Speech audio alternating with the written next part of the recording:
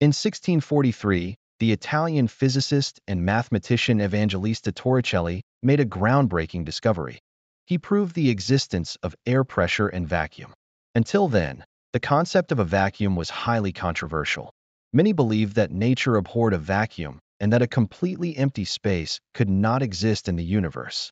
Torricelli disproved this idea with a simple yet ingenious experiment. He filled a glass tube about 1 meter long, sealed at one end, completely with mercury, and then placed it upside down into a container of mercury. The mercury column in the tube sank to about 76 centimeters, leaving an empty space at the top of the tube, a vacuum. The pressure of the air on the surface of the mercury in the container was responsible for holding the column up. This demonstrated that air has weight and exerts pressure. This experiment led to the invention of the mercury barometer, which made it possible to measure air pressure for the first time. Torricelli's discovery was a key milestone for meteorology and physics. It laid the foundation for understanding the atmosphere and paved the way for modern weather forecasting and further research in natural sciences.